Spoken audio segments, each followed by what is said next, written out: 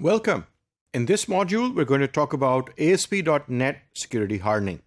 And the model that we're going to use, or the checklist that we're going to use, is the OWASP ASP.NET cheat sheet. And this has been updated in September 2017, or very recently. Now, based on the, in the previous modules, we had talked about an 8-step methodology for software security hardening as well, which is based on our 8-step methodology of security hardening in general. And step number 1, if you remember and recall, was that we need to do the research on what controls or what checklists we can apply based on what IT asset we're trying to secure.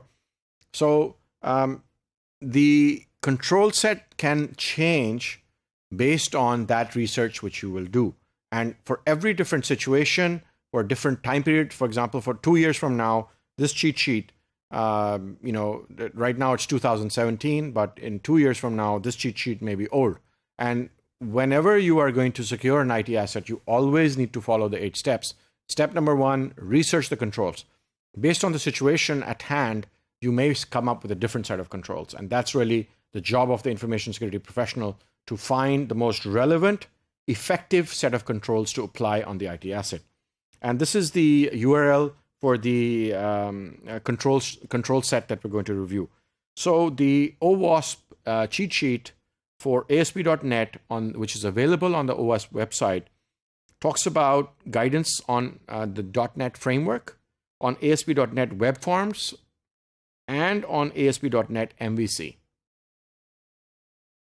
So on the first part, which is the .NET framework guidance, the control set that we're looking at right now talks about data access, encryption, and general guidelines. And let's take a little bit more detail at the data access part. And let's take a peek or a quick view on what type of controls are being suggested here. And if you're an ASP.NET developer, then you will be able to understand this very, very easily. If you're not a web developer in ASP.NET, then this will be information for you. And you can look up more information on the internet. So for .NET Framework data access guidance, the instructions or the guidelines are: use parameterized SQL commands for all data access without exception. Do not use SQL command with a string parameter made up of a concatenated SQL string.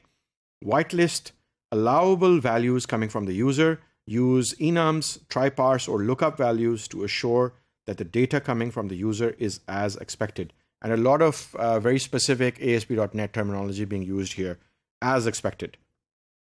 Now, continuing, the guidelines are: apply the principle of least privilege when setting up the database user in your database of choice.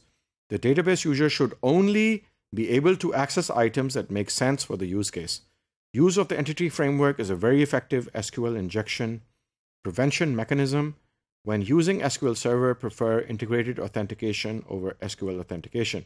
Use always encrypted where possible for sensitive data for SQL Server 2016 and SQL Azure. And this is the .NET Framework general guidance. And these are the type of controls, and just trying to give you an idea on what type of controls and what depth they are covered here.